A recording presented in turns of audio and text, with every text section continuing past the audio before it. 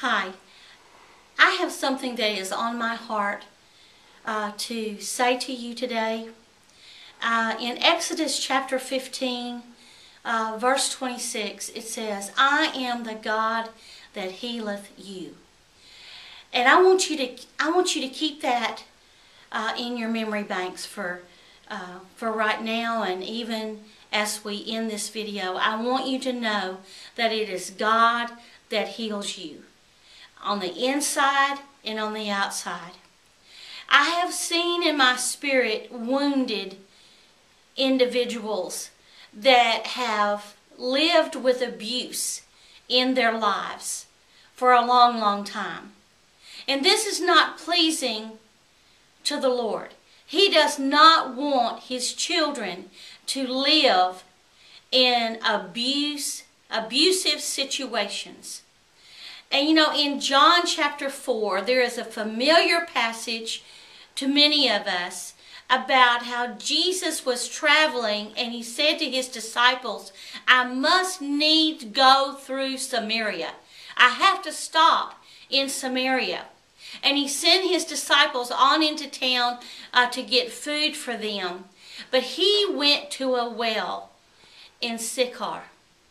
He went into Samaria and into a little town, and He went to a well, and it was 12 noon. It was hot. The sun was bright.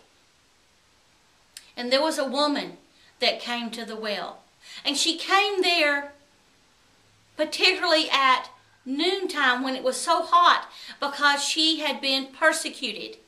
She had been abused with words and actions.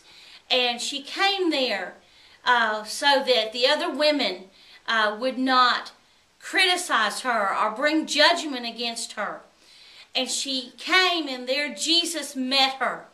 Jesus met her, and He talked with her. He asked her, "Will you give me something to drink?" And she said, "Well, you don't have a jar. You don't have a bucket to draw from." And He says, "I'm going to give you water that you will never thirst again. I'm going to give you living water." And that's what He wants to give you today. Those that have been abused, those that have been emotionally, sexually, verbally, physically abused, both men and women, I am speaking to you today from my heart that the Lord is the one that heals you. He is the one that can bind up your wounds. He is the one that can give you living water. You know, He said to this woman, "Go get your husband."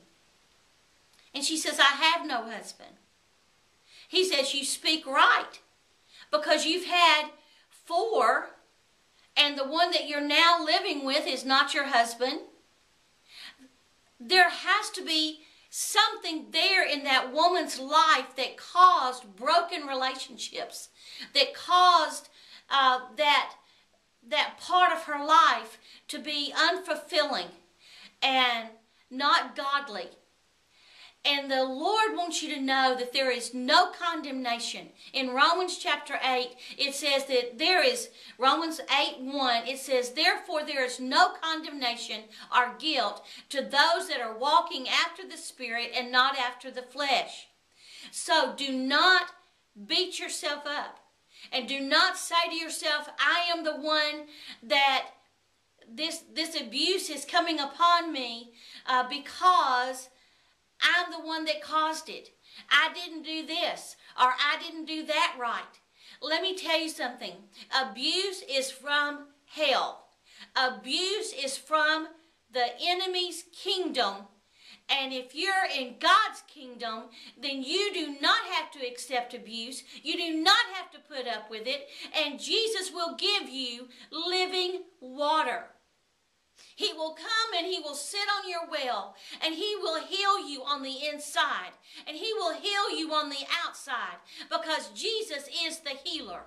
He is the deliverer. He will deliver you from that situation. Don't think that you have to stay in an abusive situation. If you draw nigh unto God, He will draw nigh unto you. He will come to you as you come to Him and you say, "Lord, I don't want to put up with this anymore. I want deliverance from this. I want redemption from this." And the Lord will be right there. He is an ever-present help in the time of trouble. Be healed today. I pray for you. If you're in an abusive situation, male or female, boy or girl, that the Lord will deliver you and set you free. In Jesus' name. I'm Sherry White, and I'm coming to you from Fountain of Life Ministries International. Thank you for viewing.